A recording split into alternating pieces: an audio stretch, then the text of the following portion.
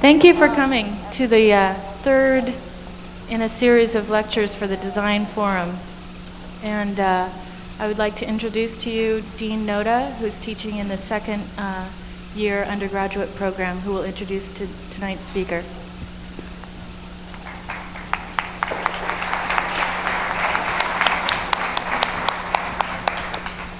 Thank you. When I think of Betty Edwards, I think of an artist, an educator, a researcher, and I think as many of us know her as an author. She is currently professor of art at California State University, Long Beach, but her original contribution to the art of drawing and creativity have reached far beyond the classroom and the studio.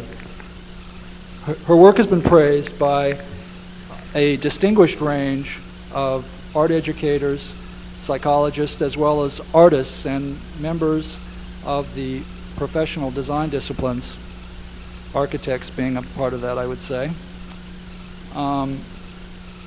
She has conducted seminars and workshops for the likes of IBM, General Electric, and research organizations throughout the United States and Europe.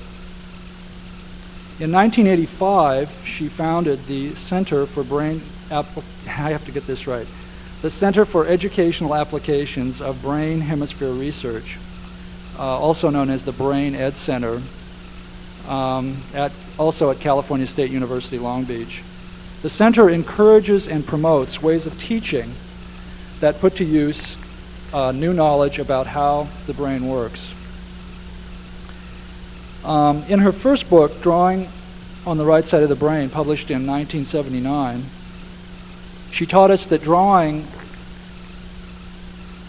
is a skill that with a disciplined approach can really be learned by anyone. In fact, she has proposed that the probability of acquiring what I would refer to as a visual literacy is approximately the same as the probability of learning to read and write. And I think she feels that the emphasis in our educational process should be balanced in that direction as well. But for me, this book was not so much about drawing as it was about perception, or learning about the special way that an artist can see. In her second book, which hopefully she's going to talk about more tonight, she extends the notion of drawing to the creative process itself. And I think that my personal attraction to the second book and to Betty's work in general is that it parallels my own thinking about the role of drawing in the creative processes that I try and use in my own practice of architecture and also in my teaching here at SCI-Arc. It's my understanding that her pattern of thought has formed the thesis for the formulation of this lecture series, and it's with my great pleasure that I introduce Betty Edwards.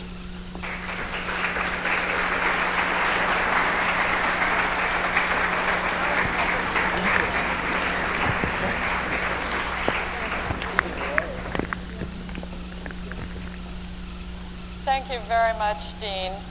I'm very excited to be here tonight, and I'm happy that you all came in spite of the fact that this is the last of the baseball game. Thank you very much.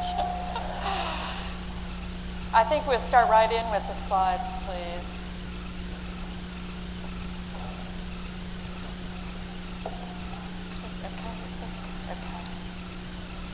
I'd like to start these lectures with an image of the old bean itself. I think it's really important that we remind ourselves that there it sits in every skull in this room, working away, mostly out of control. At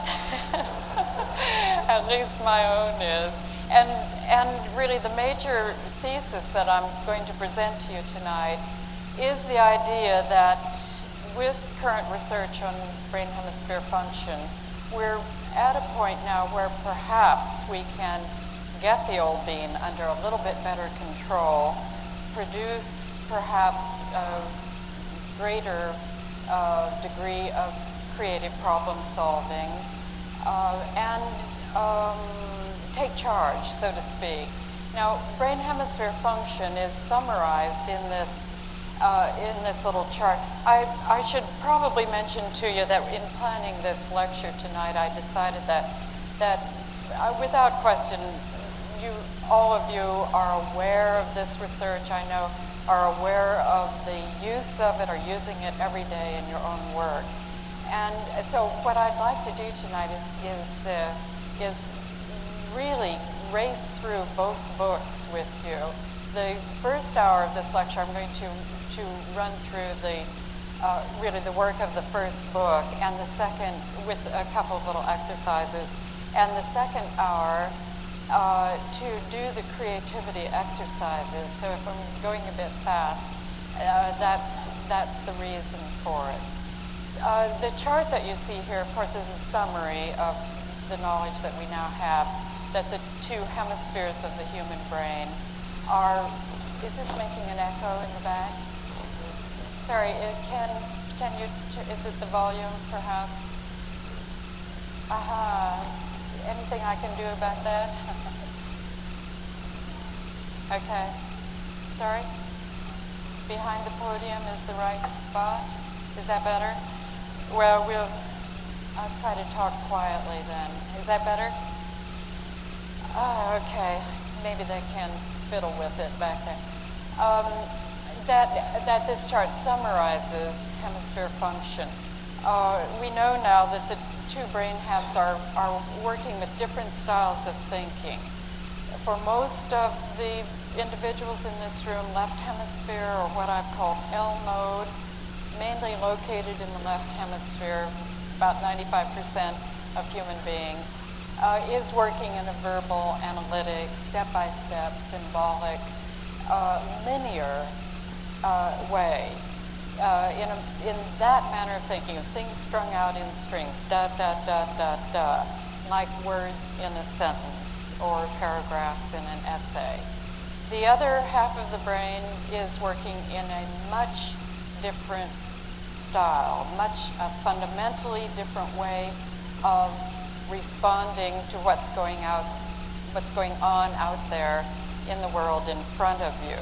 So as I'm giving this lecture tonight, your L mode is processing the words, what I'm saying, what I hope to be the logical progression of ideas,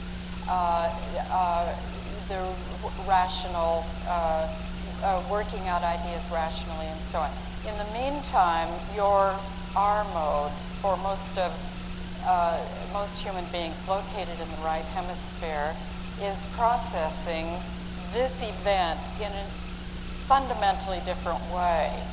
Visually, perceptually, watching the body language. You all know this from the current debates that are going on, that we're watching the body language, we're responding to the slightest change in expression, responding to the tone of voice, responding to this sort of global, very complicated set of visual, perceptual information processed not step by step, da, da, da, da, da, but all at once, simultaneously as it occurs.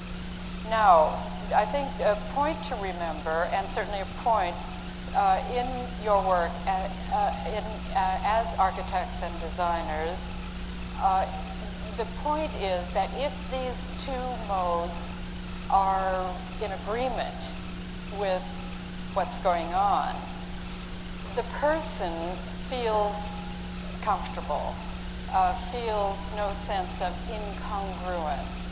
But if the two messages coming in are in conflict, and they can be, that is, the words that are said do not match with the visual perceptual information, then the second mode of thinking, R mode, rises up to a level of consciousness, and the person becomes uncomfortable. One becomes uncomfortable. I can tell you as a native Californian that this was Richard Nixon's problem from the beginning. that he could not get those two things to work together. This may be Dan Quayle's problem as well. We don't know. We don't know quite yet. If the two messages that are coming into your brain right now are in fact congruent, then L mode dominates, listens to the words, the message is taken in. The other way of thinking is still going on, but it remains at a lower level of consciousness since it's not in conflict with the original message. Now, this information is fairly widespread now. It has gone into the language as a kind of, let me see if I can get that a bit better, right. It has gone into the language as a way of thinking, really. This is the so-called Star Trek model of brain management. And while this is clever and I think rather amusing, was made up, it was invented or first published by two authors in management, actually, down in Georgia. But I think this is really wonderful, this Star Trek model I'm using all the time now, because it so well illustrates what is really going on in the brain. So Mr. Spock, it represents L mode. You know that character, he's perfect for it. Dr. McCoy represents R mode. Unfortunately, is presented as the weakest of this group of characters, where in fact the evidence is pretty clear that R mode is extremely powerful, extremely rapid, and can process huge amounts of data all at once. Scotty and the crew are taking care of the nuts and bolts of the space voyage, and they're down there representing the visceral brain, or the old brain. And Captain Kirk is the one who takes all this information, melds and reconciles it, and makes best judgment based on incoming information. Now, what I'm suggesting to you tonight is this model that apparently the brain, according to some research, is capable of a third entity, something like Captain Kirk, sometimes called the executive of the brain, sometimes called the hidden observer of the brain.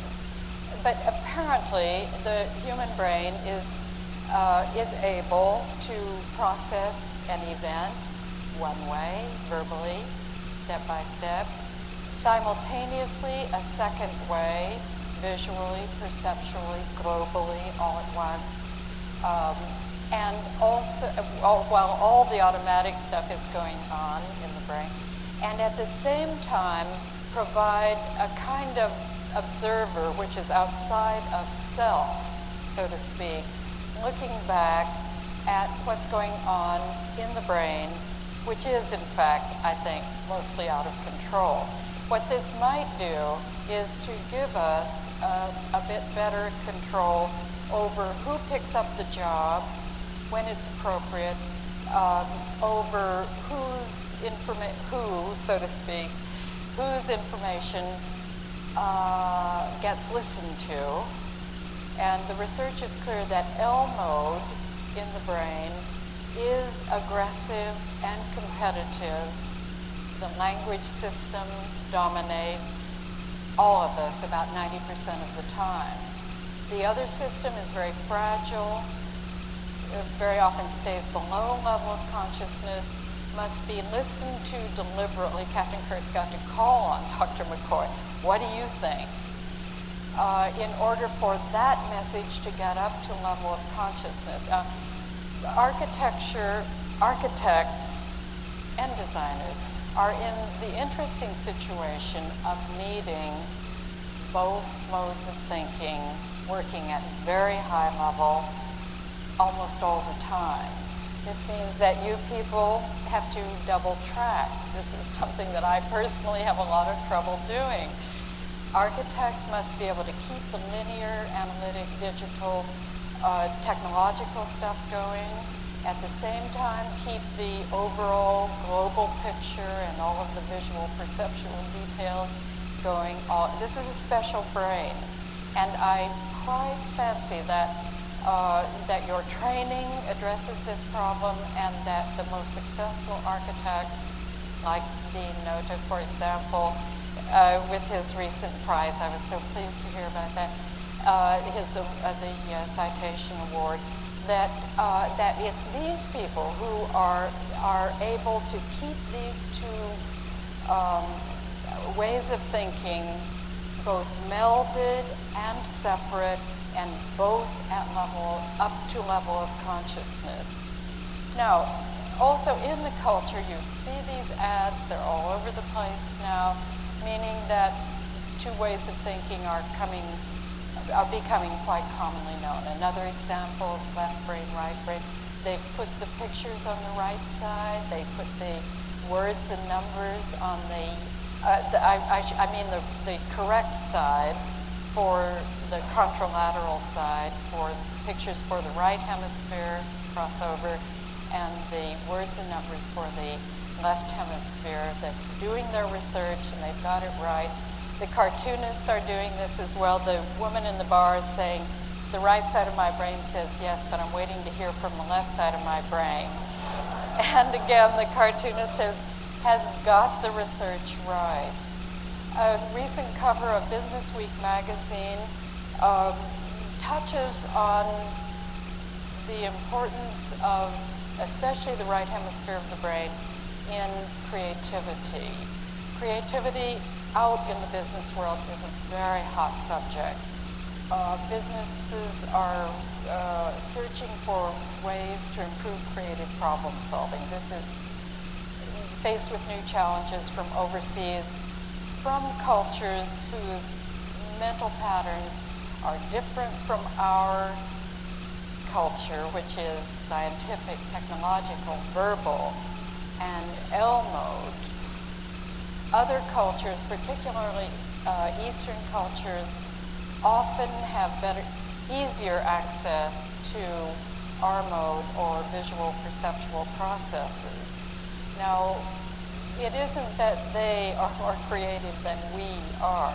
This is especially in the case of Japan, although I should add that the government of Japan is now pouring very large amounts of money into creativity research. They want to increase this, and there's no question but that they will, particularly with the double language situation in Japan, which uses both halves of the brain, as perhaps some of you are aware. Some characteristics of creativity, this great grail that is in our culture right now. These are aspects of creativity which are well known, certainly. They're very positive aspects. They have to do with, they point the way to the involvement. Any way we can stop this? They point the way to the involvement of the visual perceptual system in seeing problems. We always talk about, now I see the picture, trying to gain a new perspective, or gain an insight, which I think is a very significant word. The root of intuition itself refers back to the verbal system. So this notion that seeing, or the processes that go on in the right hemisphere of the brain, that they are deeply involved in creative problem solving is really embedded in creativity itself. I would like at this point just to point out some aspects of creativity. I don't have a slide on this, but this comes from a Jungian psychologist, Silvano Arieti, who points out that in addition to all these good things about creativity, curiosity, openness, a questing mind, and all of those positive things, that there are some negative aspects of creativity. which I'm sure you all are very familiar with. So Arieti points out that in order to do creative problem solving, it is necessary often to be alone. Creative problem solving usually goes on in the single brain. Brainstorming has really not worked out that well. And the greatest insights have come from the individual working alone. Arieti reminds us that in order to be creative, one must let the mind wander. Just try this out on IBM. You know, they really are not interested in employees whose minds are wandering around. And yet, in order to see solutions to problems, it really is necessary for the person to always be looking around, to always be wondering about things with the wandering mind. That famous picture of the absent-minded professor is probably an accurate picture. Thirdly, Arieti reminds us that to be creative, one needs to be gullible. Again, the business world is not a place to be gullible, believe me. This is a very hard thing to swallow, particularly for males in our culture, because to be creative, it is necessary to entertain ideas that are off the wall, the answers that everyone else thinks are really crazy. Maybe that's where the answer lies. So that a person has got to always be gullible enough to consider unlikely solutions to problems. And this is a trait that most of us are quite unwilling to acquire. I was so happy to read this because I personally have been accused all my life of being gullible, and I am. And it has caused me great embarrassment. So when I read Arieti and found this, I thought, oh, this is wonderful. But I also, it was said of not to place myself in the same paragraph with a genius, but it has been said of Einstein that he was as gullible as a child. So I invite you to be gullible and to try things that really don't make much sense. And so I believe Arieti is right. Finally, Arieti reminds us that to be creative requires what he calls remembrance.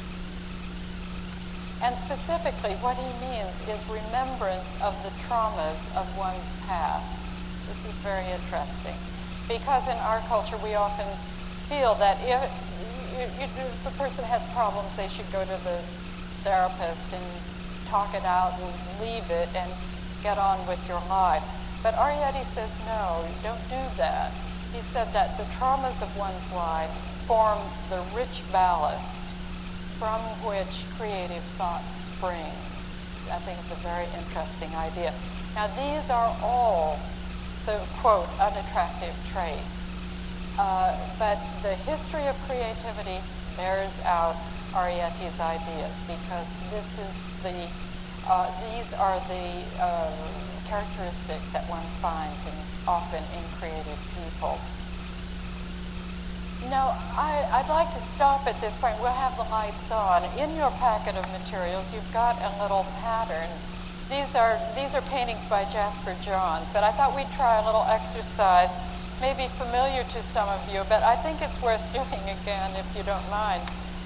In your packet, you've got a pattern that is the vase faces, and I believe that, incidentally, I want to thank Bart for Miller for taking care of all of these materials. He's done such a beautiful job with all of this.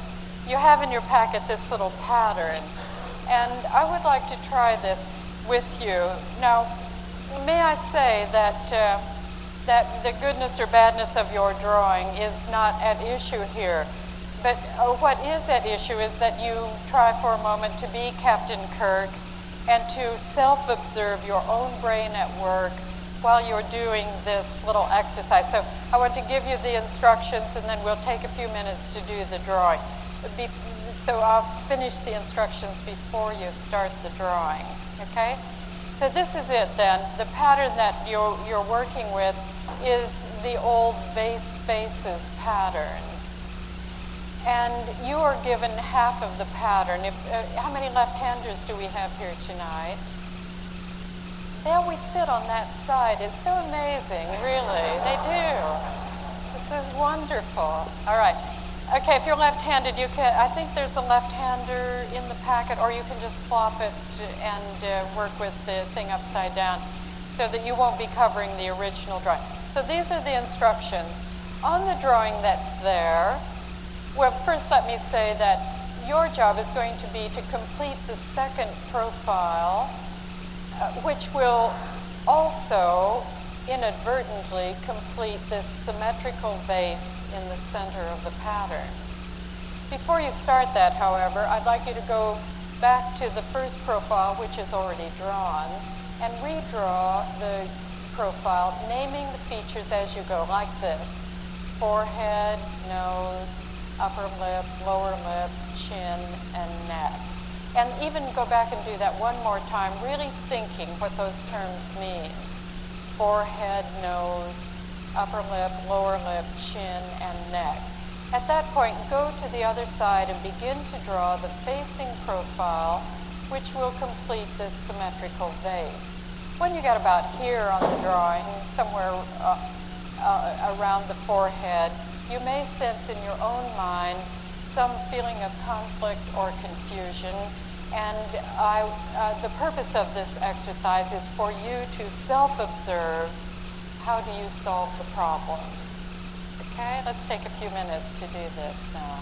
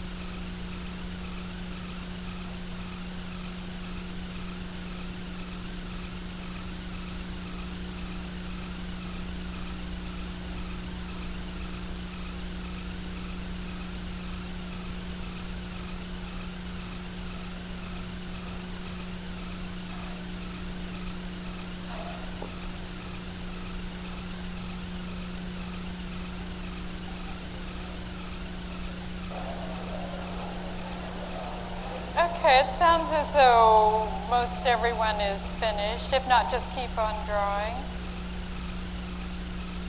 Okay, let me ask you now, how many of you did in fact feel some sense of confusion or conflict? Hands on that? No kidding, really? Let me ask you, did anyone in this audience feel paralysis? I mean, you've got to a point where you could not move one way or the other. Anyone here? Oh, really? No kidding, really? Can you tell me about that? How did you solve that problem? What happened in the back there? Yes. You just stopped, right? And was it, why? He wanted to do it his way, he said. And were you able then to, was it a problem of which way to go on the line? How did you solve that? But did you finish the drawing afterwards? Oh, no kidding, really? Oh, okay, let's hear from someone else who had paralysis. Yes, please.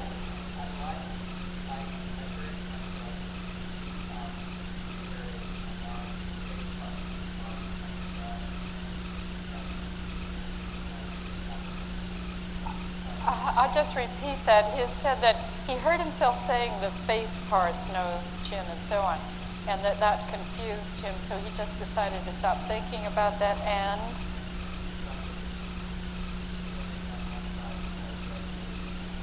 to try to draw the negative image. And did that work for you? Okay, great. That's one of the solutions to the problem. Great. And the man just behind?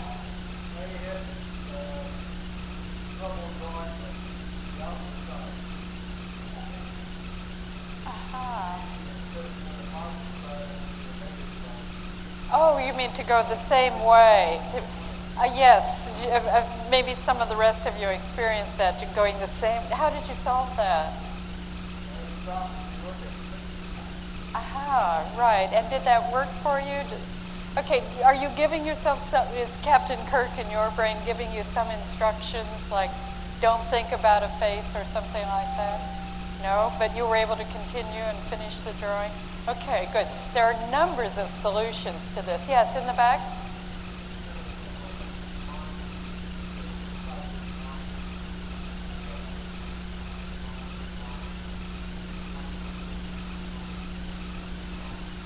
Well, did you draw grid lines on the drawing?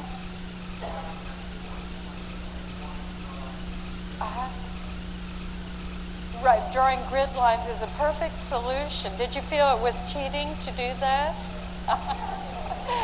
Well, I'm here to tell you that the right hemisphere it's the left hemisphere that keeps rules for us and that feeds back to us, well, you can't do that, that's cheating. The right hemisphere has no rules whatsoever. It's like Harpo Marx swinging from the chandelier, so anything that works. So gridding is great. How many of you did grid the drawing too? Make grid marks too? Okay, great. That's a great solution. So the answer to your question is yes, do it. Anyone else have? Yes, please.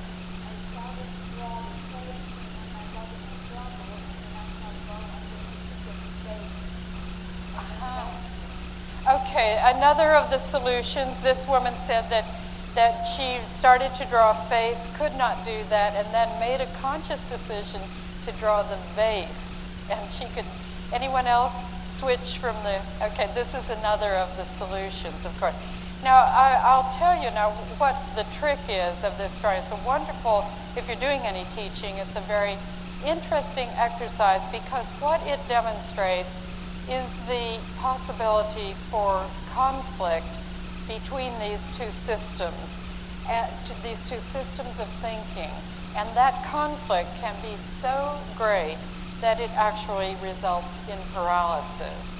Those of you who are teaching, of course, very likely know this, that if instruction is entirely given in a verbal manner, but the task that's required of the students is entirely visual and perceptual, often that student is in a state of paralysis, cannot make that shift over, so that the instruction should better perhaps match with what the student is expected to do. So the trick of this, of course, is that in giving you these instructions, I plug in very strongly the names and left brain names and categories of the features, and I emphasize that, and then I give you a job, I suggest to you a task that can only be done visually, perceptually, relationally, that's what the gridding is about, and so on. And many individuals, whether trained in visual fields or, say, among business groups, really have to stop, reprogram their own brains, do that Captain Kirk thing before they can proceed with the problem. And it does illustrate this, the possibility of conflict between these two systems. Okay, any other questions on that little exercise then? Okay, how many of you were surprised at the degree of conflict that was found? Can I see hands on that? Because this is very interesting to me. Yes, that's probably well over half. The degree of conflict, our job, of course, let me say it this way, that conflict is out of control. We don't decide to be conflicted. The brain gets conflicted. So it is then up to this third entity, which we'll call Captain Kirk, to solve that problem. And in essence, that's what most of you did. You said, don't think of face or think of base, or shift to grid the lines and look where the points come together, and so on. Yes, question?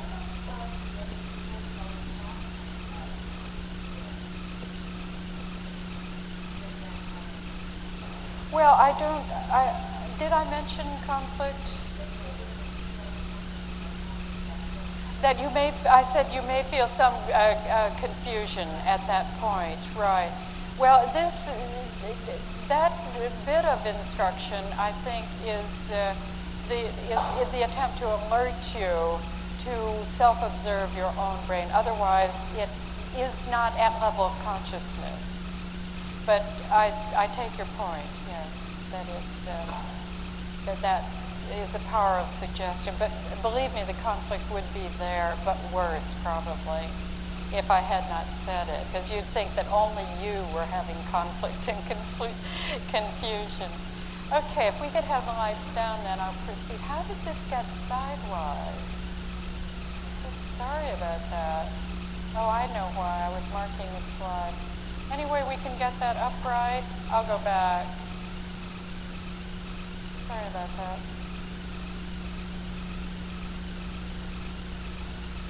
Good, thank you. Great, Javier. Okay, I want next to show you a set of slides that demonstrate the teaching that I've been doing along with my colleagues. Dean Nota's wife, Linda Jo Russell, has been working with me for, I think, 10 years now down at Cal State Long Beach. We have a group of 4 teachers and our office staff. This slide, as you can see, goes back to 1974. I've kept it for well, first of all, it was the first before and after set of drawings I ever kept. This boy was 19 years old, a carpentry student. What you see in this slide, well, let me show you the second slide that this student did 1 year later. And one of the reasons I've kept this is that the model is the same. This girl is the same girl who posed for him the year before. So it's a very interesting slide from that standpoint. Now, if you look at this drawing, what you see here is an L mode symbolic answer to the problem of drawing. The model stands out there, and the person who's going to draw her says, right, we'll start with the eyes. He's sort of talking to himself, perhaps. And we'll use what we've always used for eyes. Next, we'll do the nose. Next, I'll do the mouth, and we'll use the mouth we've always used, and so on. Right down through all these little symbols. You'll notice that he has noticed that this girl has long hair, so he does long hair, but it's a little bit curly, so he does a little bit curly over here. Now, the difference between this drawing and this drawing is really a difference of complexity. Right hemisphere is able to handle complexity of apparently unlimited quantity. The left hemisphere, some interesting new research has shown, has a top limit in terms of complexity. That is, when the task is, I'm sure that you know this because your work is so complicated. When the task reaches a certain level of complexity, left hemisphere just cuts out, says, this is too complicated, I can't deal with it. But apparently, the right hemisphere, because it deals with stuff simultaneously, visually, so that it doesn't have to use words strung out in strings, can deal with complexity. So, for example, in doing this drawing, left hemisphere, faced with all of this complex detail, say the collar and that bow tie, would say in effect, listen, if you think we're going to draw all that stuff, forget it.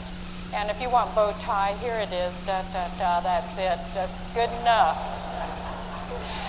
But apparently, the right hemisphere is willing to accept complexity of unlimited quantity. Now, one reason it can do this, I think, is that it has no sense of time. Cannot keep track of time. whereas the left hemisphere does keep track of time and will say things, this is going to take forever, and I've got to catch the bus, and so on. I'm sure that many of you have found yourself working on a complicated problem, a drawing problem perhaps, right through the night. You finish the drawing, you realize that it's 4:30 and you've got to get up at 7:30 to get to class or whatever. But I'm sure that you're also aware that you do not get tired. Right hemisphere apparently lacks the ability to be bored. If you're working in R mode, deeply in R mode for long periods of time, you end up feeling not tired, but invigorated.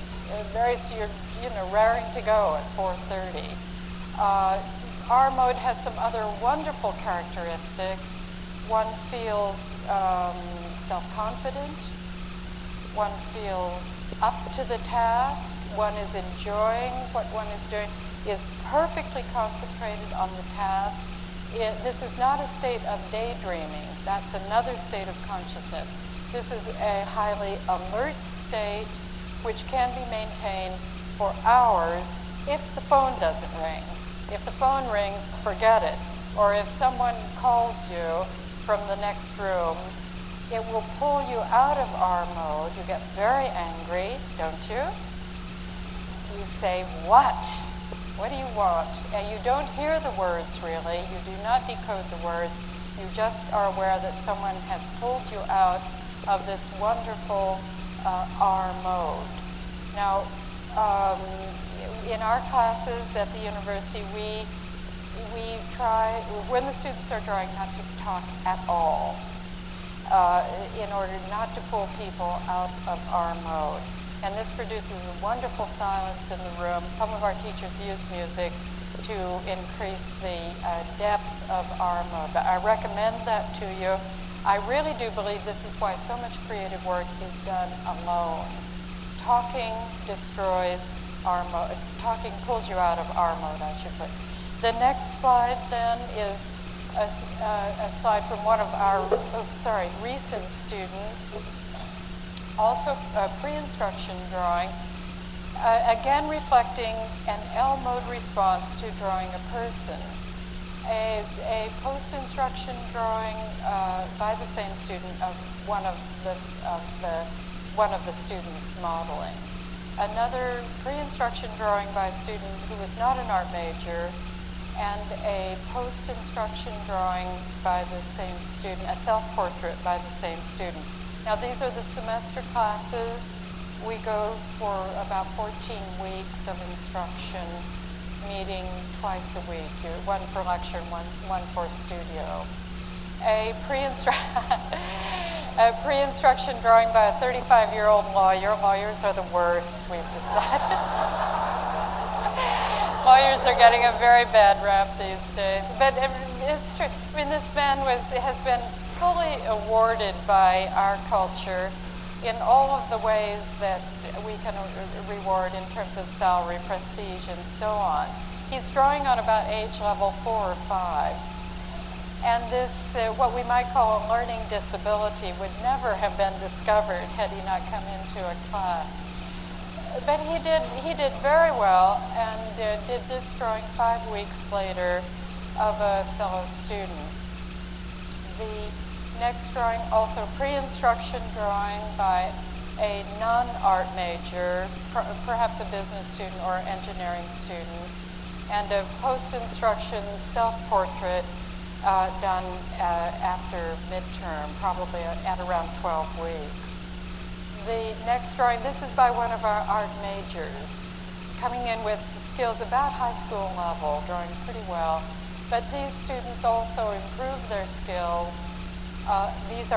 We teach only perceptual skills. We do not teach drawing techniques per se, but only how to see what's out there in front of your eyes all the time anyway, in order to see, how to see in order to draw.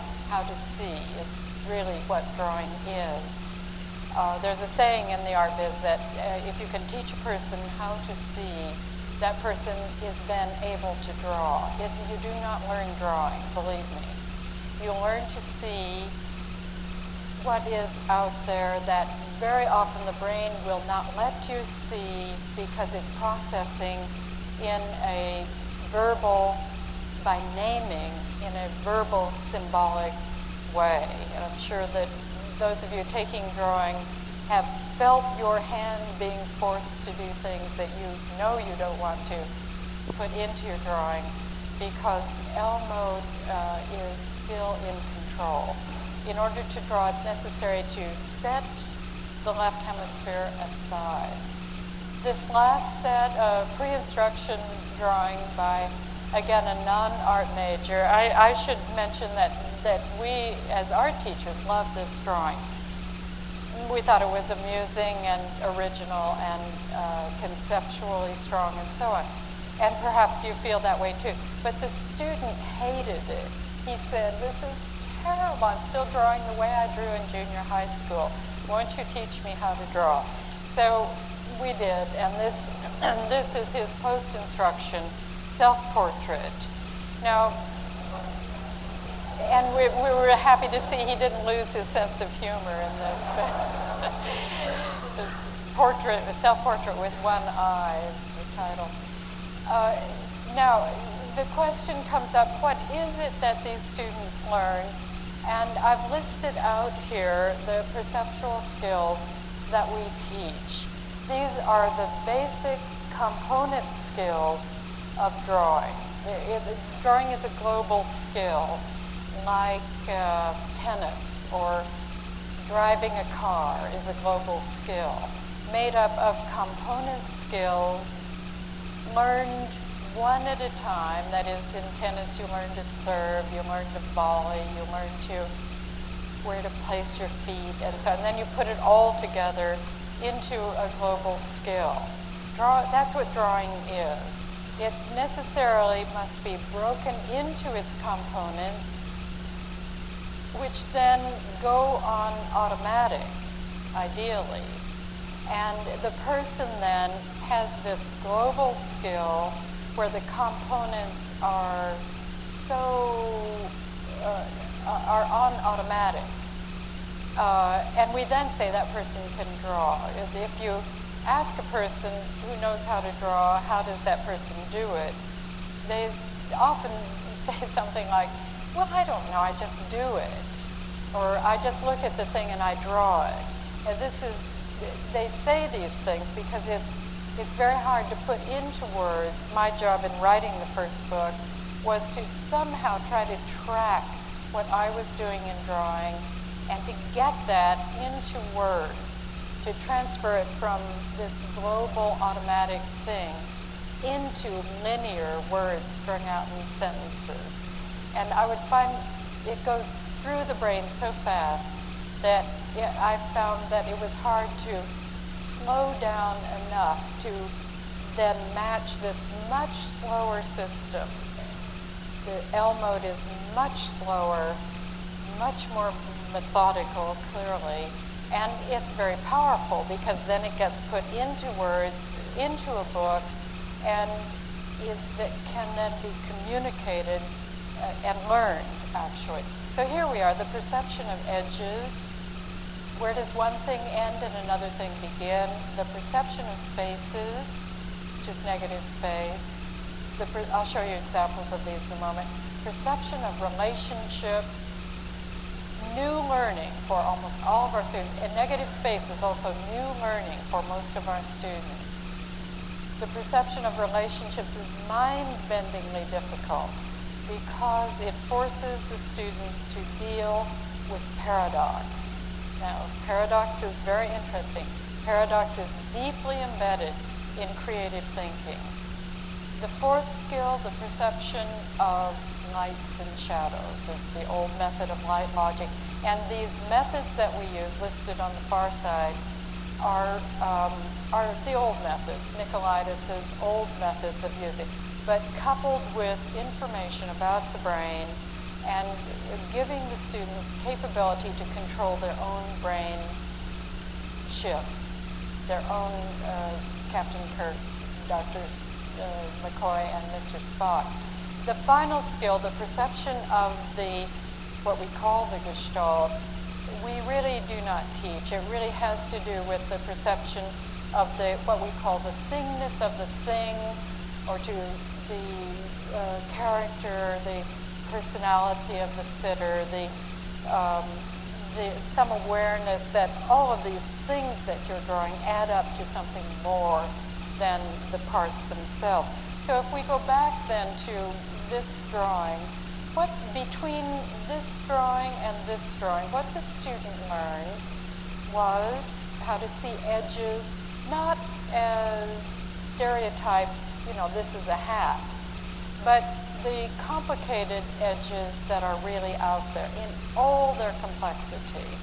He learned to see spaces, to see the spaces around, but also spaces within, or for example, we use the whites of the eyes as negative spaces.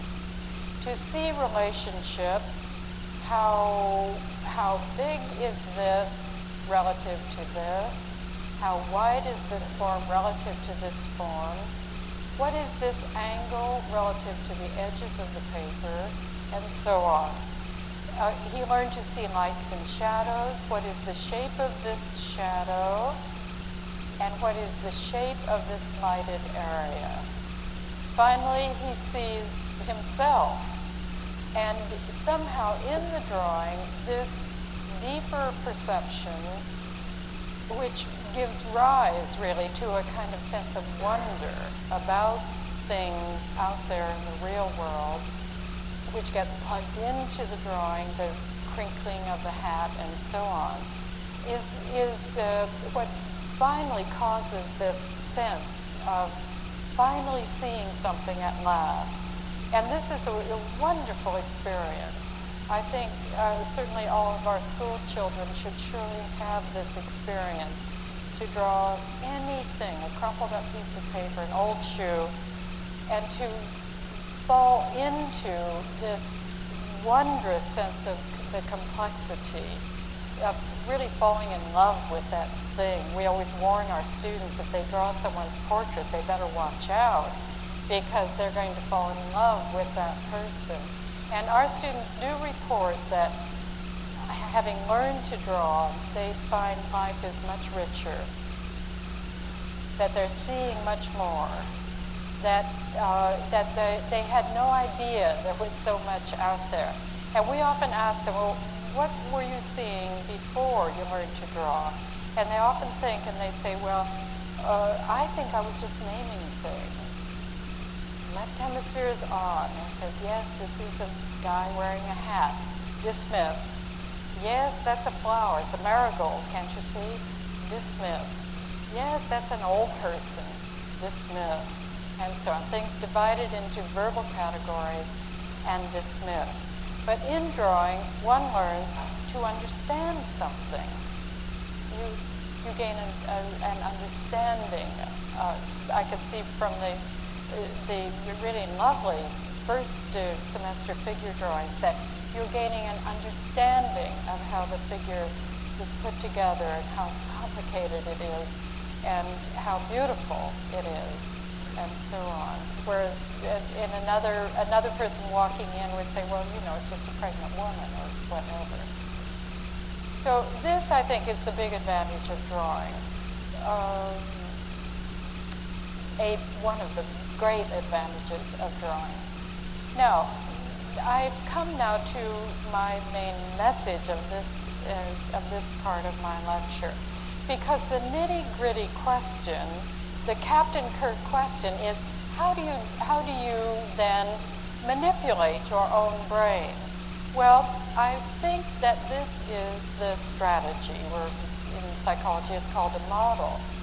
What you do in order to access subdominant R mode, visual perceptual mode of the brain, it is necessary to present your own brain with a job that your left brain will turn down. I'll say that again. In order to gain access to this subdominant, very fragile, ephemeral, fleeting, nonverbal, and in that sense, less powerful way of thinking, that 50% of one's brain, it is necessary to present your own brain, to make a conscious decision, to present your own brain with a job that your left brain, Mr. Spock, will turn down. Okay? Now, I'll give you an example out of ordinary life. Freeway driving. How many of you do a lot of creative thinking on our freeways? How many of you have gone right past your destination and didn't even know it?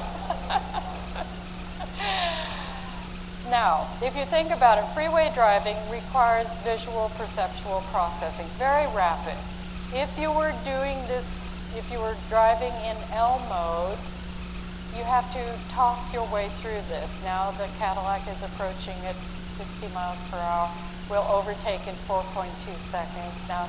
And just you can see that as to try to string those sentences out, the situation in this moving traffic has already changed and the information is no good. Now, L mode, which is aggressive and dominant and will almost never admit that there's something it can't do, and it's lying most of the time anyway, we all know this, says in effect, I don't like to drive. We'll let old stupid do it. I'll take a little nap. Goes into alpha, goes, quote, down, gets out of the job. R mode, which is capable of processing all of this rapidly moving visual information and of going to work on creative problem solving at the same time, takes over and all goes well. Now, most of you know we all drive alone. It's my feeling that this pleasurable state of R mode is why carpooling will never work. Because no one wants to talk while driving. You're doing all this stuff, it's on automatic, and you're able to do creative problem solving in this wonderful state. Now, if we go back to the skills that we teach, the same model prevails. We teach the perception of edges by forcing our students to draw so slowly and in such detail that the left hemisphere, I think, is bored out of the job. Says, if you're going to do all that stuff, forget it. I'll show you an example of these. I think I'll move on to the examples of this. This is an example of pure contour drawing drawn by a student looking at the wrinkles in the palm of the hand. Now, as a friend of mine said on seeing one of these drawings for the first time, she said, no one in the left mind would do a drawing like that. And this is true. L mode will not do this, says this is really stupid. It's just boring. Great. It bows out of the job just what we want, and the person then can see all this complex material. From there, we go directly into contour drawing, where now the student is able to control brain shifts and is capable of working with this very complex material.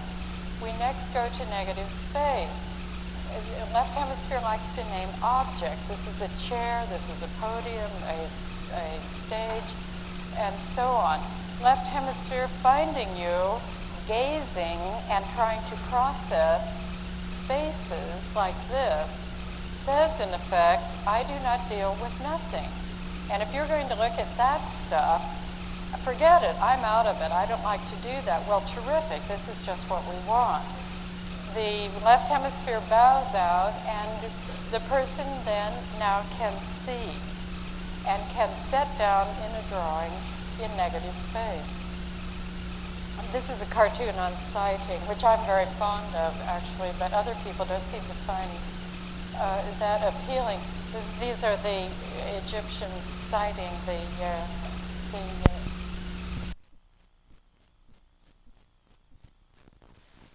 side view. In terms of citing, we get our students to processing paradoxical information by the old method of holding up a pencil and taking sights. Now the problem here is that left hemisphere says, listen, don't tell me that that ceiling goes off at those funny angles because I know it's flat, and you better draw it flat. Don't tell me that this floor comes to a point at the end because I know it's parallel, and so on. So left hemisphere, finding you dealing with paradox, which it will not deal with, bows out of the job, I think. But this is the hardest one to get it out of, so it's always the hardest one to teach. In a paradoxical drawing like this, left hemisphere says, in effect, don't tell me that the lower leg is only 2 inches long because I know better. And you'd better draw that whole thing out there. Laurel was dealt with the foreshortened form on the model in her drawing that's posted. And this causes great mental distress, right, Laurel, in doing foreshortening. So you have to get L mode out of the job, then just draw what you see, then you can draw. Just what you see, not what you know, quote, know conceptually, and then you can draw. Then we have our students working with light shadow. Again, this information apparently is not useful to the left hemisphere. It does not name it or categorize it. The shapes that are drawn, for example, the eye shape over here does not fit the symbolic shape of eye. And again, apparently, L mode drops out of the job. So our strategies in teaching drawing fit with that model. I believe that that's the correct model. That if you want to enter R mode, you must, as Captain Kirk, present your brain with a job that L mode will turn down. Now sometimes if the brain has gotten itself trained up, if you have trained your brain just to start drawing, will cause L mode to drop out. But I reiterate, in architecture, you guys have got to keep, and women, I call both men and women guys these days, you guys have to keep both modes going at once. And this, I think, is very hard. Somehow, I think, perhaps what attracts people to the field is the ability to double track. Linda Jo tells me that Dean is really good at this. For an artist, often, that is in painting and drawing, that may be a person who's single track, who really gets into R mode and cannot keep the L mode stuff in mind as time goes on. But the brain is very malleable. You can, by making, again, a Captain Kirk decision, you can decide how your brain is going to behave. And when it's appropriate to bring both modes together, you can do that too, in a cooperative way, not so much in a competitive way. So that's it. The next drawing out, we ask our students to do a profile drawing. This comes well before midterm. And from there, we go into portrait drawing. Now, the reason we use portrait drawing is that the symbol system for a portrait is so strong coming out of childhood drawing. And I want to address that next. Those symbols, each one of us has developed. I should stop for a moment and just ask if there are any questions on all that. Any questions that have occurred to you? Yes, please.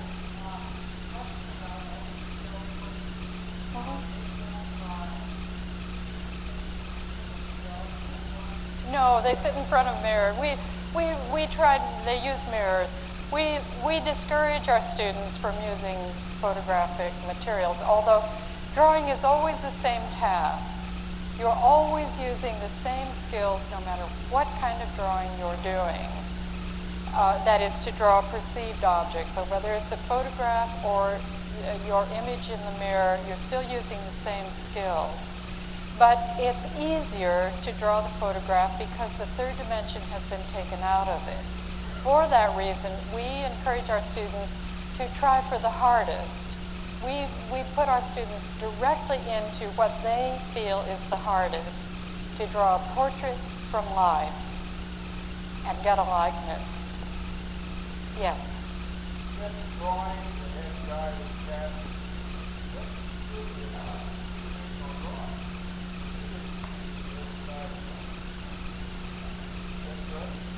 Oh, I'm sorry. Yes, right. Uh-huh.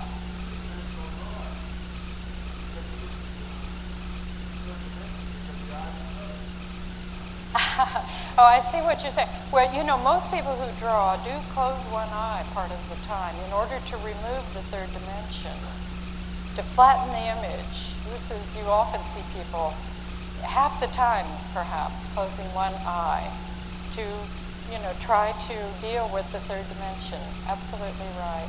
Any other questions on all of that? Yes, last question. We'll go on.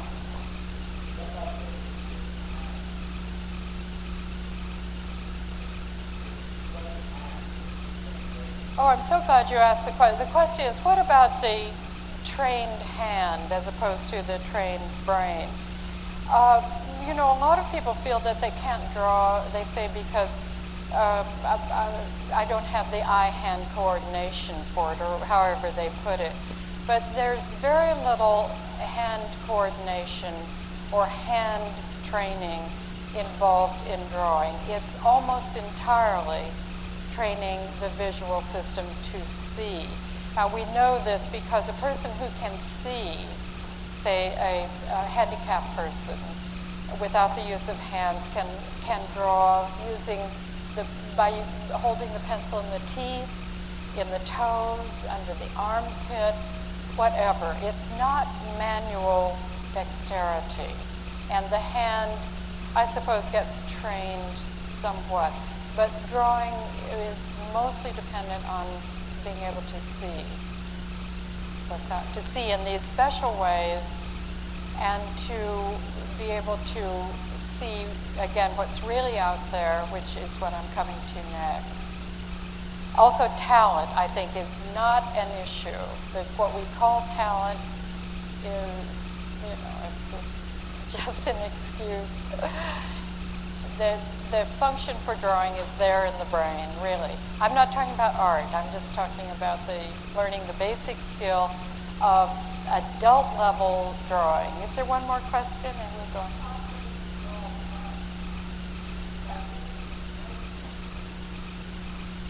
Can a blind person draw? You know, several people have asked me that question, but I personally have never worked with the blind. So I don't know, and it would depend a lot on when that person became blind and a lot of things that are way out of my field, so I just can't address that. Now, the drawings that you're seeing are childhood drawings. I'm sure you all remember your kid drawing, your kid landscape. As time goes on, each person develops a set of symbols which they use consistently, as this child used the same symbol for eye for each of the figures going across, used over here for the cat's eyes. Same symbol is used for the hands on each of the figures, and over here becomes the cat's paws or hands for the cat. And this set of symbols is memorized like the alphabet, really, and can be combined and recombined by the child. Each of us did this. Each of us developed our own symbol system so that perhaps a teacher or other kids could recognize our drawings as being uniquely ours. As is shown in this next cartoon, the teacher is saying, "You must be Billy's parents. I'd recognize you anywhere."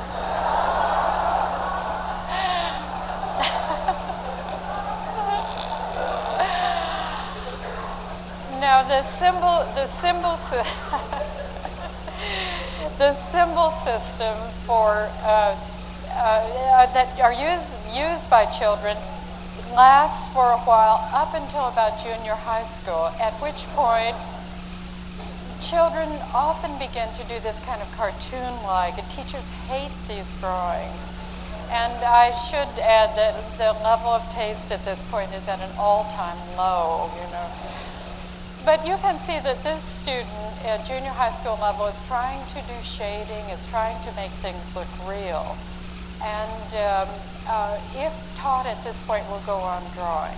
If not, we'll very likely decide at the end of a session or a few years of cartooning, cannot solve the problems of drawing, cannot overcome the brain's propensity to change information out there and not let us into what it's doing, cannot draw, and will give up drawing forever. Now, I want to mention to you, because it's enclosed in your packet, a little exercise that I invite you to do if you have never drawn upside down. This fits the model or strategy, our major strategy, because apparently the left hemisphere will not deal with upside down information, finds it difficult to name and categorize things that are seen upside down. So the first week our students come in, we ask them to copy the Picasso drawing, and I invite you to do this when you have a half hour free. We won't have time to do that tonight. To copy the drawing upside down. If you're having any doubts about your drawing skills, this should convince you that the function for drawing is in the brain right now, if only we can get at it. When we have our students do this the first day, they can't draw a lick really. We put the drawings up. Every person in this room or in our classes will have done a good copy of the Picasso drawing. Now, this goes against common sense, that it's easier to draw upside down than it is right side up. But let me show you an example of a student who misunderstood the instructions. He did this right side up, and you can almost hear the left hemisphere talking. Right, here's this guy, he's wearing glasses. We've got a symbol for glasses, okay? He's sitting on a chair, we can do that. And we'll just leave the hands off because hands are hard to draw. So this student came in the next day, and I said to him, listen, you misunderstood, and gave him the upside down drawing instructions. And the next day, this student did this drawing upside down. Now, there's no way that you can get from here to here in one day. No matter how good the instruction is, there's no way it can be that fast. So the inescapable conclusion has got to be that if you set up the conditions that cause this shift into the brain mode that is appropriate for drawing, you can draw. Those functions are there in the brain right now if we can only get at them. And what we teach our students to do is to get at them. Now, I'm sure that I'm hopeful at least, because I don't know your field that well, that you are making the applications in architecture and in design.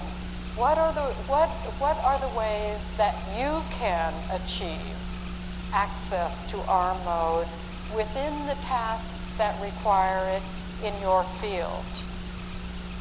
What are the combinations within architecture or within the design for keeping the L mode, the numbers, the requirements, the budget, the timeline in mind while the creative stuff proceeds? Or conversely, how can we set aside that stuff now and do purely creative problem solving and then go back and meld those two ways of thinking, those two parts of the problem together? Now, if you want to try this, the effect of upside down, if I point out to you that this tree and this tree are the same size, most people find that hard to believe. But if I turn this slide upside down, most people find that information that this tree and this tree are the same size to be more accessible. But if I go back now to the original right side up, that tree grows again. Now, this is an example. If we go upside down, you'll see that you can now see it, and now you can't. Now this is an example of the kind of changes that the brain makes without telling us what it's doing. And our techniques of teaching help the student to pull aside that curtain, to get beyond what the brain is doing, to see what's really out there in order to draw. Especially for perspective drawing, this is really necessary. As another example of how the brain lights on something, this famous image, which can be described as either a young girl or can be seen with equal validity as an old hag. Either as a young girl or as an old hag. Men usually see the young girl first.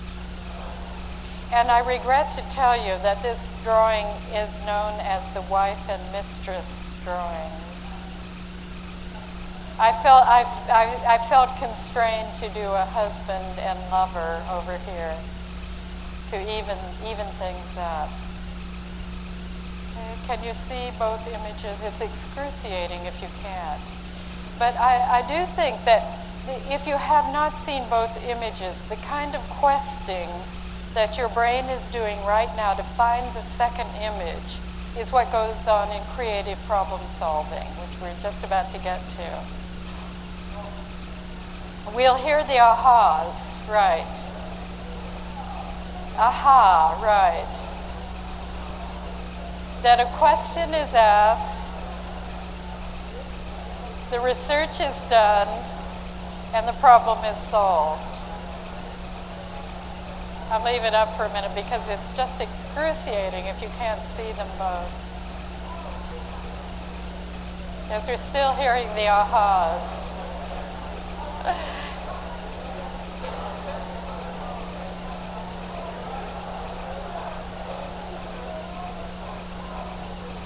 Okay, I hate to take this off because is there anyone who hasn't seen them all four? I'm sorry, I'm going to do it to you. But this is very interesting. But given a problem that grabs you in creative problem solving, this I think is exactly what happened. Given a problem that's grabbing, you can't let go of it until you get the answer, and then you have such relief when standing in the shower, the aha comes. Now, this, as you see, this slide is beamed at business problem solving, but it really has to do with artistic problem solving or any other kind of problem solving. That I'm suggesting that having learned visual perceptual skills, that one can use these strategies to set L mode aside and then see problems in new ways. To see the edges of problems. Where does one thing end and another thing begin?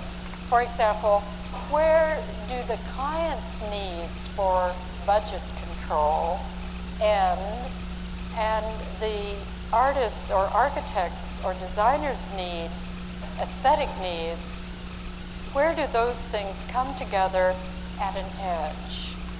And what is that edge really like and how complicated is it? What lies in the negative space of a problem? You see the objects. Americans, we tend all to see we are, quote, objective. But other cultures, the Japanese, for example, are very good at seeing what they call what lies in the space of a problem, in the space around a problem. And often it takes a very strong effort to turn one's attention not to the object, but to the space around. And what lies in that space? How big is that space? Is it cluttered up with things? Or is it empty and endless? And so on. What are the relationships in this problem? How big is the client's budgetary need with the, as compared to the artist's aesthetic needs? What are the constants in this problem? Time is a constant always. Money is often a constant in the sorts of problems that you deal with. And can you see things against these constants in order to assess what the angles are and what the proportions are? What are the lights and shadows of the problem? What is in the light right now that you know about this problem, but what lies in the shadow? And can you extrapolate from what you know and can see into learning, as one learns to do in drawing, into seeing what's in the shadow of the problem? Often, for example, a problem is presented and it's only much later that you find out that in the shadow may lie something as bizarre as the fact that the client's wife is the one who's making all the decisions in the problem. And it's a very important skill to be able to see into the shadows even when things have not been made explicit. And finally, to see the problem as it really is, not what you have decided it is, but to part that curtain, to see through that dark glass to what is really out there, what is truly in front of your eyes, we hope, and is waiting to be seen. I think that these perceptual skills apply from the history of creativity, they apparently apply directly to problem solving. This is an example of Elmo thinking. The woman is saying, I'm leaving out the cows, there are just too many of them. And this is the problem with the client. The man behind the desk is saying that should take care of any more brilliant ideas emanating from the right hemisphere of your brain. Now, often when I've talked with architects and designers in the past, I've been struck by the fact that in question and answer time, that many of the questions have to do with how do I get the client into R mode? I don't have that much problem with R mode. It's my clients who need to be able to shift into R mode to see the aesthetics of the problem. And I have found in talking with architects and designers that one of the best ways is simply to stop talking and start drawing for them, hopefully, ideally upside down for them, you see. So that you will kick them into R mode. If you're going to ask them to choose colors, for example, you don't want to have them naming colors. You get them to point at colors. Try to get language out of the thing and keep it out for long enough to get that client into R mode. They will be much more loving, much more cooperative, much more sharing, and much more appreciative they'll have gotten off the bottom line, in other words, and onto the aesthetics of the problem.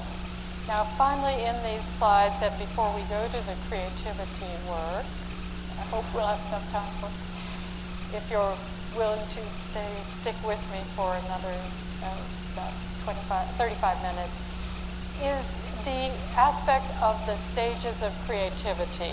The first slide showed, I'm doing that backwards, sorry. In 19th century, 3 stages were known. In the 20th century, in the late 19th century, the 4th stage was added. I got to skip over this without a while there. And finally, where is it? I'm sorry. Apparently, we now know there's a 3rd slide showing 5 stages of creativity. And there's one that was added at the front called First Insight, in which a question is asked. Now, the exercises that we're doing have to do only with that first stage. And I'm going to describe these stages, even though in this slide the first stage is missing. If you can imagine a number 1, saturation is 2, incubation is 3, the aha is 4, and finally verification is 5. You'll all recognize this process. In the first stage, you're looking around, the mind is wandering, a la Arieti, and you notice something. that strikes you. Something's missing, something doesn't fit, something looks funny to you, and you say to yourself, you ask a question. The question usually goes, I wonder if, ... I wonder why, ... I wonder whether, or I wonder how come, ...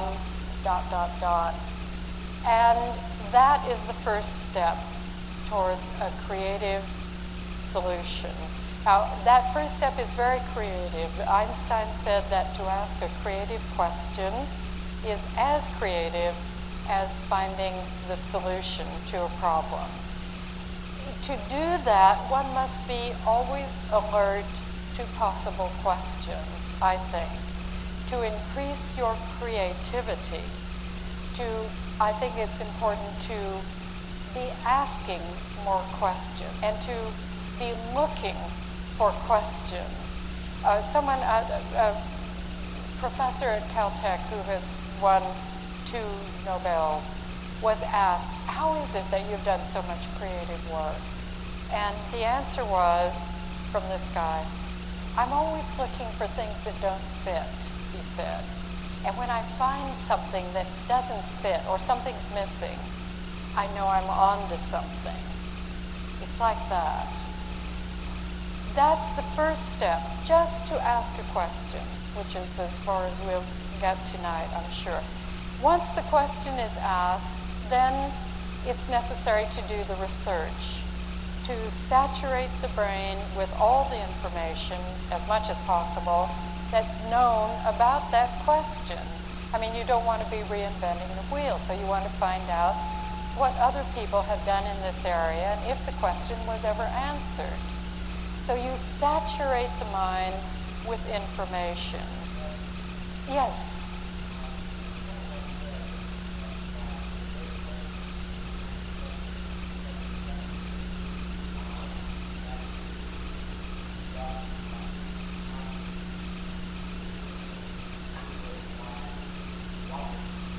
But, I see what you're saying.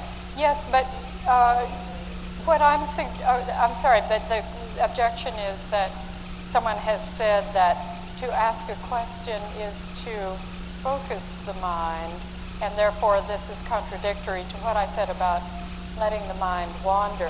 But what I am saying really is that in order to ask that focusing question, that before that, and during any free time one ever has, one wants to be letting the mind rove over whatever is happening in front of you. And this often gives the impression that this person is, just wandering and so on. But I think it's not that. But the question does focus the mind now. And it also focuses the research and the saturation to find as much information as possible. Now, towards the end of that second stage, anxiety sets in. You remember that, don't you? The question is not answered. You've done all that work. Maybe you've worked for a year on this problem. You can't find the answer to this question. At that point, fed up, one says, right, I can't get it. I've worked on it. Maybe there is no answer. I'm fed up with thinking about it. I'm tired of it. I'm going on vacation. And in going on vacation, apparently that's a kind of programming of the brain to begin the third stage, the least understood stage of creativity, called incubation, during which I think the brain, if you can conjure with this notion, that the brain, saturated with information, guided by the question, goes to work on the problem on its own, while the person does something else. How many of you agree with me on that? This is a wild notion. I mean, it brings up serious problems about who's in charge here, and free will and a lot of, but I think this is what happens, and it fits the history of research, and apparently a lot of you accept that notion that the brain is working on the problem on its own. And then I think what happens is that it's rotating all this information in a visual space, looking for best fit, looking for how the parts fit together, looking for the underlying pattern that will provide the organizing principle, looking for the key that unlocks. And when it finds that key, we come to the great aha, that wonderful moment that can occur at any odd moment. Standing in the shower, driving on the freeway, sitting in the bathtub, gardening, jogging, listening to a lecture, right? Exactly so. In conversation with a friend, as has happened, in fact, in creativity. Sorry?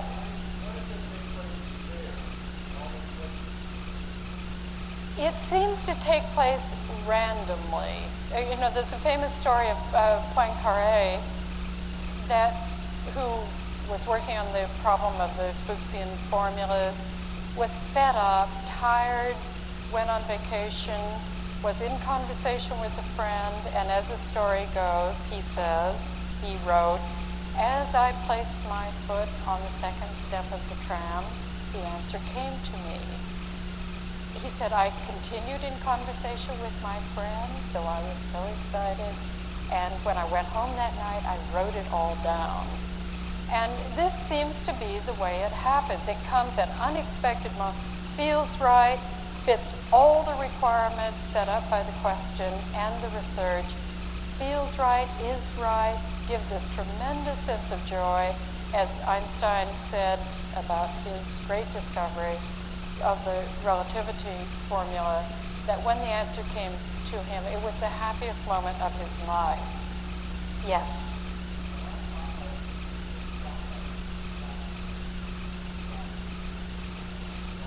I have heard about that, and I've also read that they often program themselves, back to Captain Kirk, to find the song, and then they go to sleep feeling confident that the brain will come up with the answer.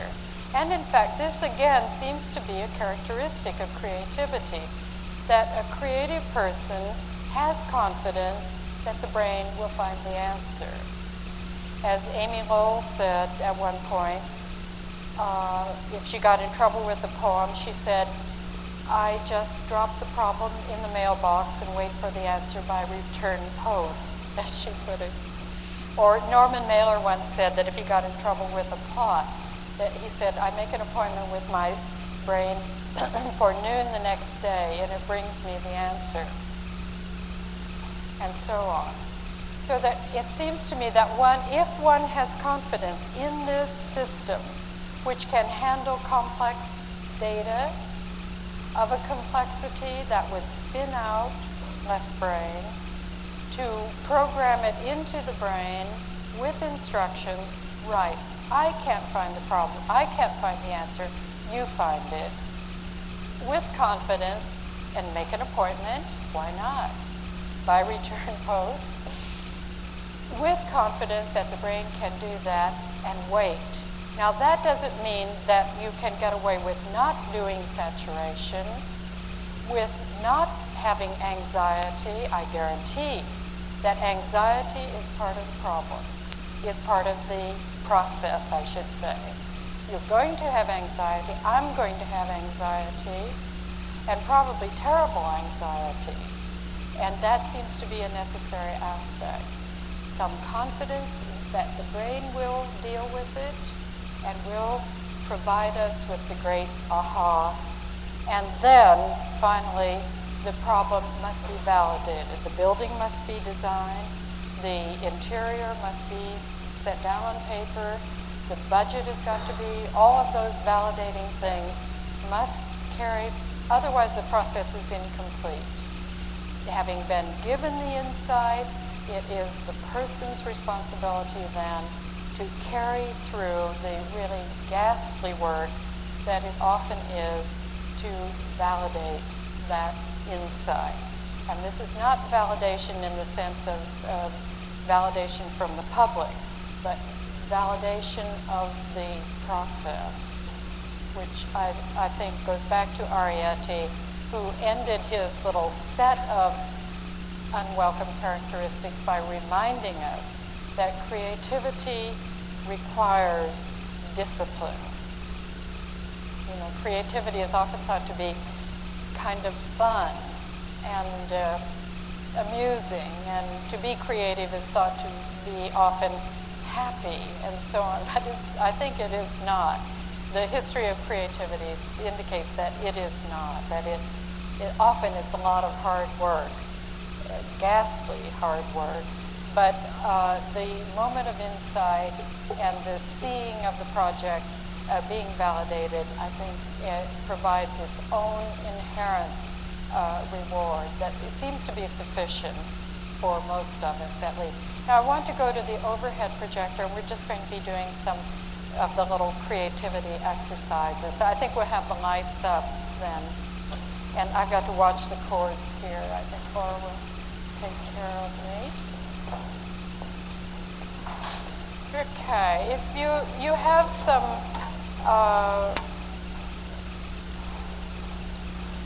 okay, are you game for another half hour? Do you want to stand up and stretch for just a moment? Please do. I'll get myself set up here.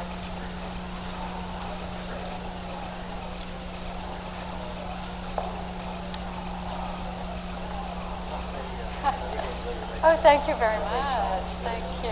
Thank you.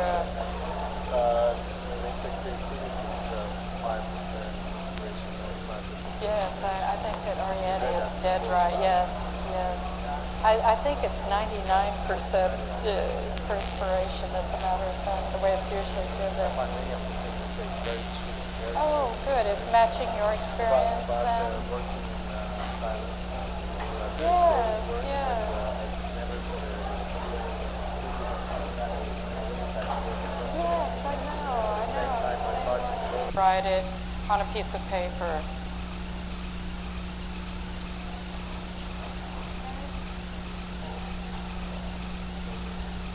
If I should get on the other side.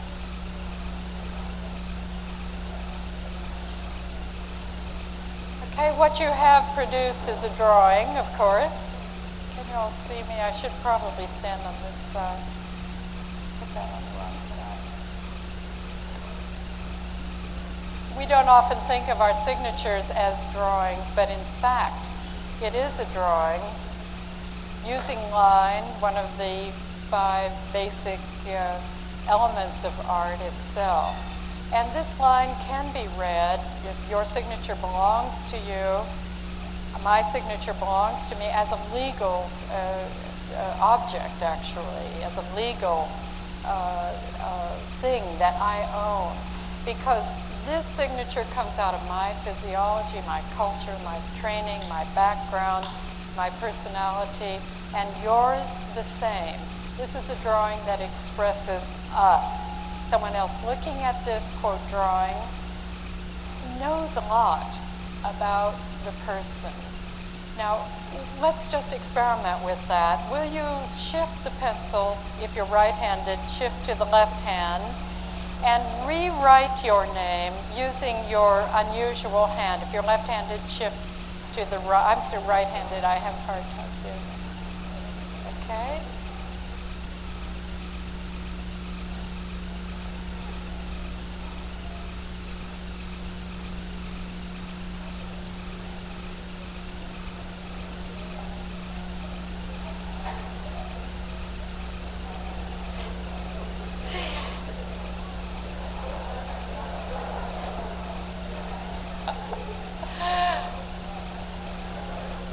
Now, by simply shifting hands, each of us has produced a different drawing, and I guarantee to you that I'm not going to get the job when I sign the application with this signature, because what now is communicated is what is now communicated is a sense of tension, uncertainty, perhaps some kind of motor difficulty as well. All of these things. Okay, let's up the ante a little bit more. If you would cover these signatures now, and returning the pencil to the usual hand, will you now write your signature starting with the last letter? And it's going to look like your name always does, but you're going to write it backwards, starting with the last letter. And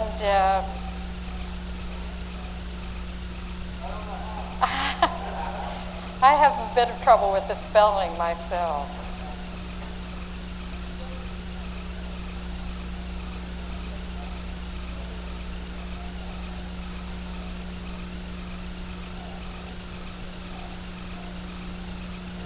I've done this over and over, I still can't do it.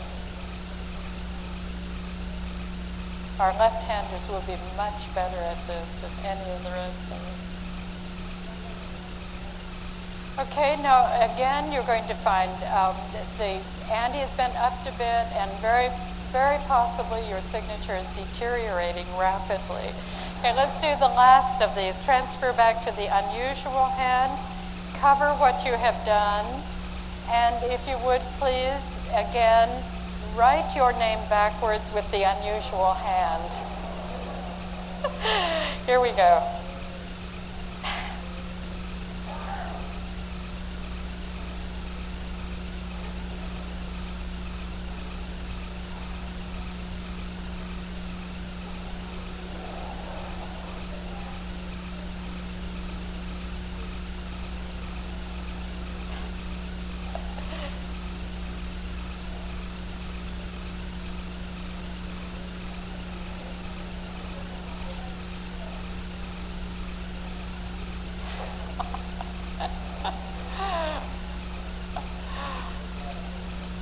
Show you some examples of these.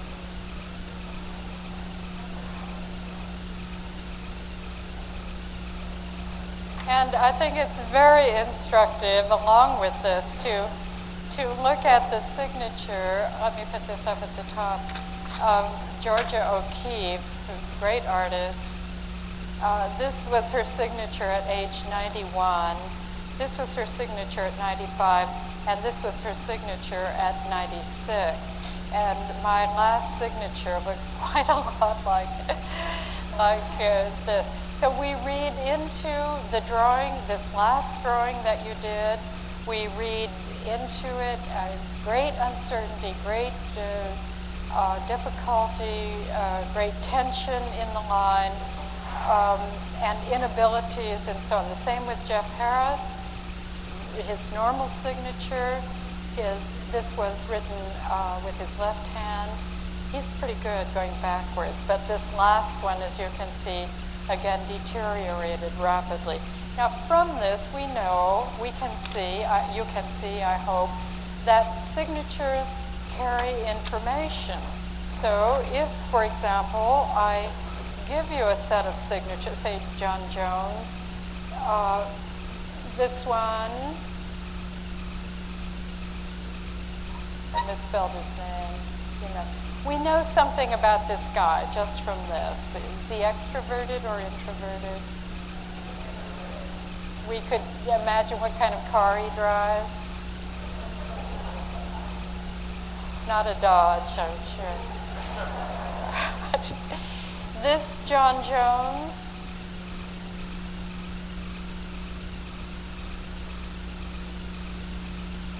would you lend him money? Yeah. Would he repay you? Yes, he probably would.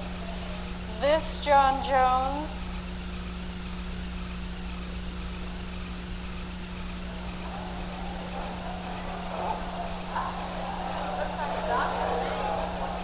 my students say about this when he rides a bus, he doesn't have a car.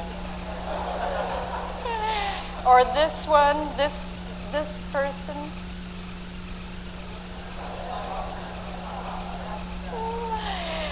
This one drives a Porsche, my students say. So again, it's the same name, the same person doing the writing, but simply by changing the speed of the line, the shape of the letters, and so on, the reading of these signatures is different. And what you're responding to intuitively, it's almost impossible to put this stuff into words. but because all of this stuff is so complicated. It's like watching the expression on someone's face. But we are reading this information. It's read in the right hemisphere. There's no question about it. Now, in addition, where's my little maluma? In addition to,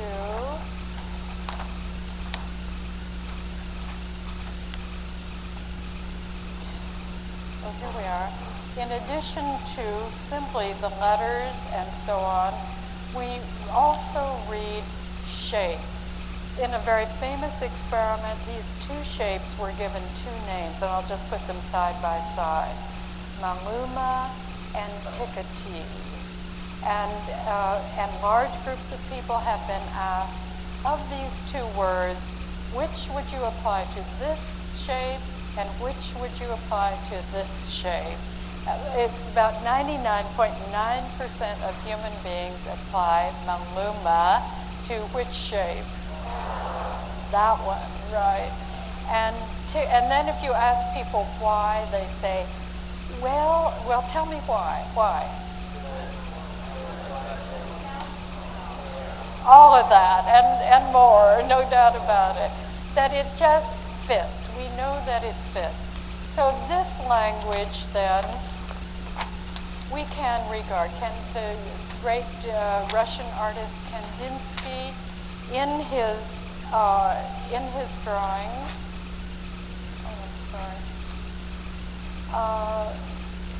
used a pure language of line. A pure language of line, which is very sophisticated and deep and profound, nothing like maluma and tikati, but extremely complicated and deep. Now, I'm going to ask you to use the language of line. In your packet of papers, you've got a sheet of paper that looks like this. And I'm going to ask you to use the language of line. I think we'll just do the top four, and with the idea that you could do the bottom four at some future date, but just to save time, we could take about 4 or 5 minutes perhaps to do these top squares, drawings in these squares, and leave these for another time. Now, let me give you all of the instructions in doing this. Incidentally, I have found that people who are untrained in drawing absolutely do not hesitate to do this kind of work. I mean, what you're going to be doing is really the very basis of art itself. It really is. The underlying structure, the communicating capability of line. But if I go to work with business groups who don't draw at all, perhaps, most of them, they don't hesitate to do this. It seems to be a capability that human beings simply have, and they quite enjoy doing it, which I think you will. So these are the instructions. Here you have 4 concepts: anger, joy, tranquility, and depression. And I'm going to ask you in each of these rectangles, and I'll show you examples afterwards, but not before, to use only the language of line to set down an image that, for you, expresses these concepts. Now, there's only one restriction. You can use as many lines as you want. You can fill the whole square if you wish to. Use the side of the pencil, erase the lines, whatever you want to do, with one restriction, that you make no recognizable images whatsoever. No shooting stars, no daisies, no raindrops, no rainbows, no exclamation points, no symbols of any recognizable objects whatsoever. Okay? Okay, go ahead. Now, let me say also that whatever you do is right because it feels right to you. There is no right or wrong, and every person will do a different drawing. Now, the way to do this is to think back to how you felt last time you were really angry. I mean, really angry.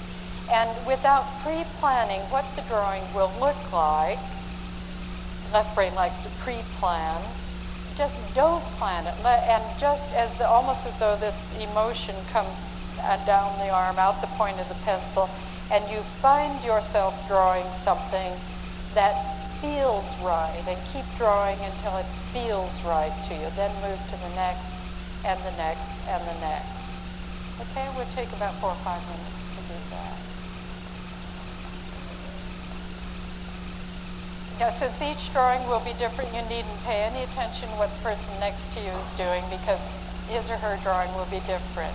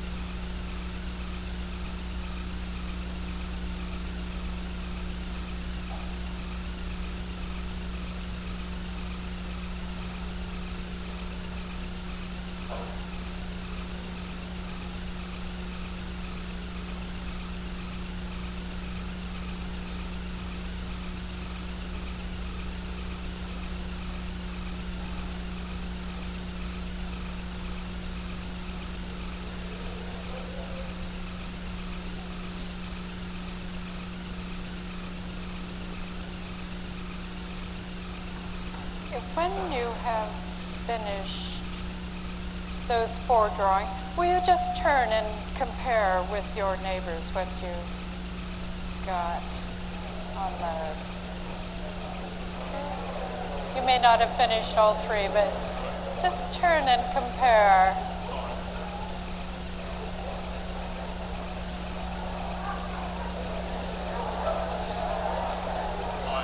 Now you will be able to read your neighbor's drawing. What you see is a picture of that person.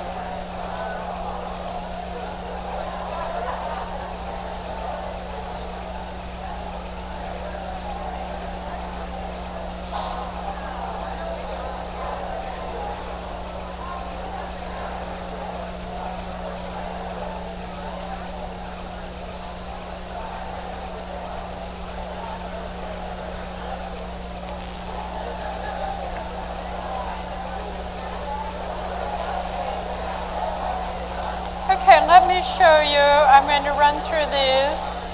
Let me show you some, I'm just going to run through these very rapidly just to show you some examples of student drawing. What we're looking at and what you have in front of you is a picture of you. That is, what your anger is like, what this person's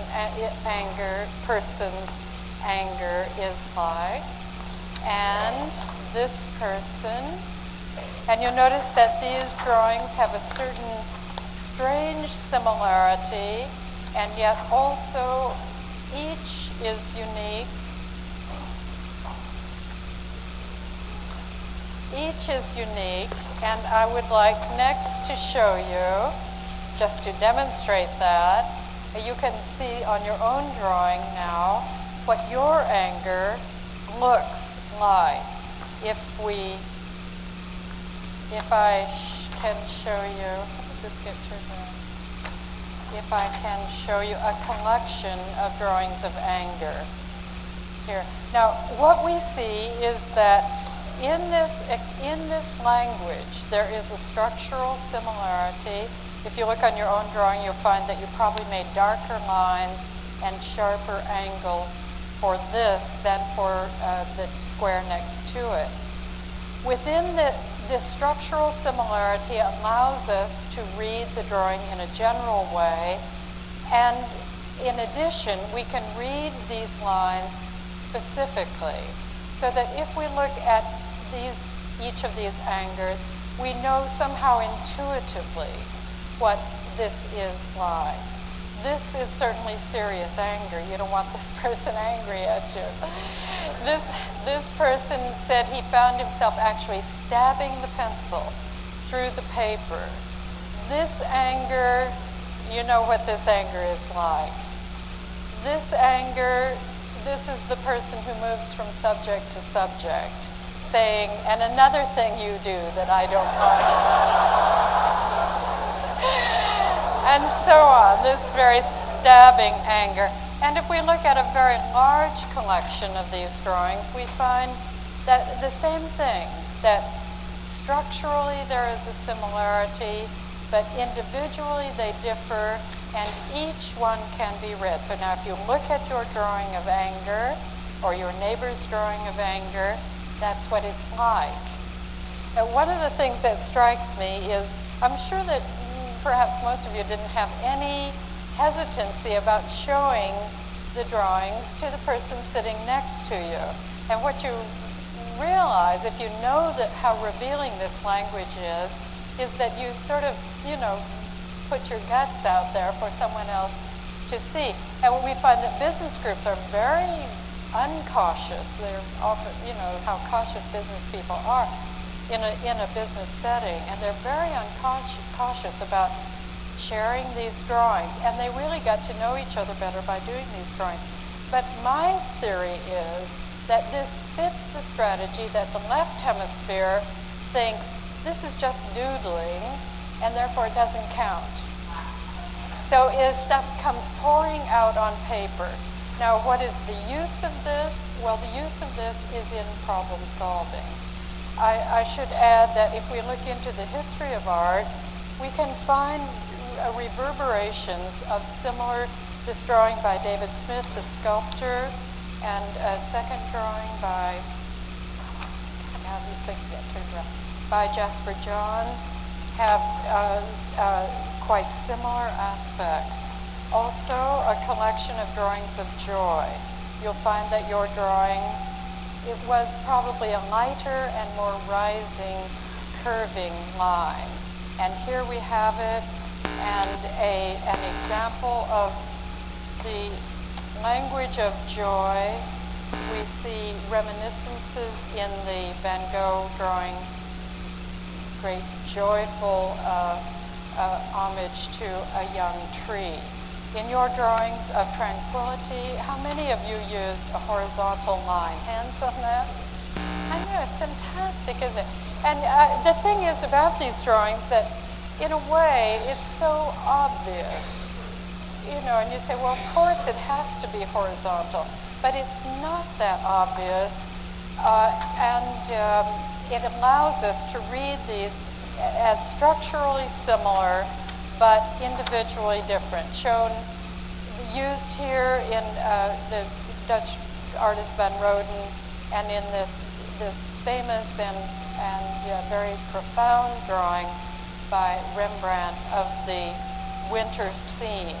I'll go through just the drawings of depression, and then we'll move to the problem-solving aspects of this. The drawings of depression seem to elicit falling lines, and to see a large collection of these is really startling. That depression is placed low in the format. And you ask students why they did that, and they say, well, you feel low when you're depressed. Or some students, and perhaps you did, I noticed the woman in front made this great fog of depression that fills everything. So there seem to be two major structural expressions, and yet each one is individual. Shown here, this famous sculpture by James Earl Fraser.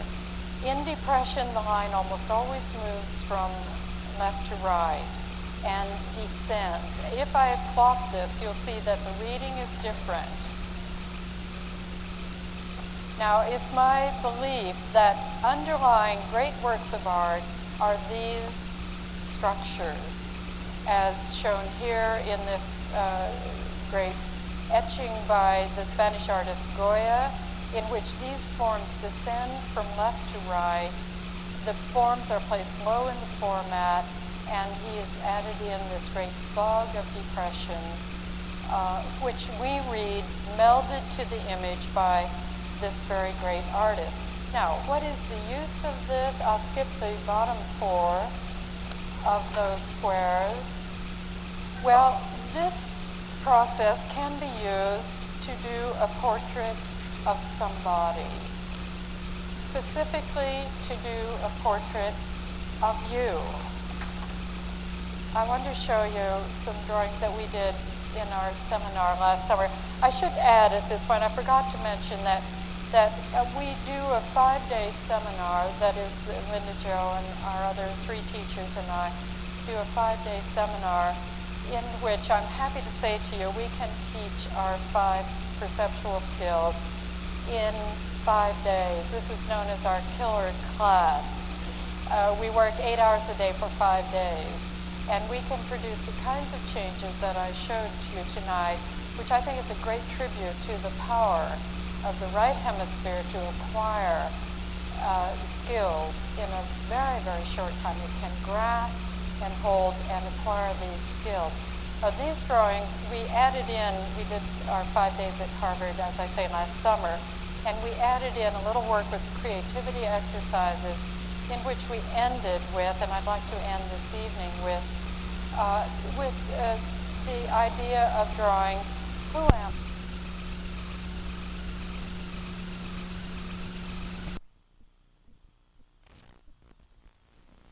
And what do I want?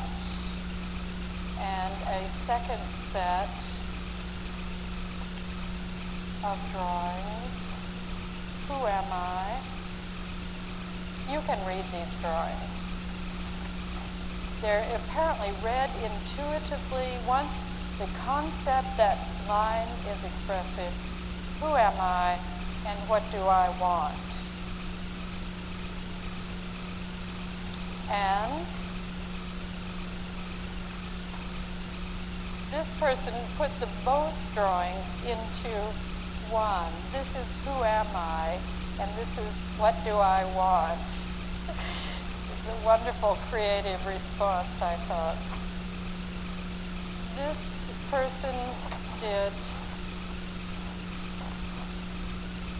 this is what do I, who am I? This is all of me, this person says. This is wonderful.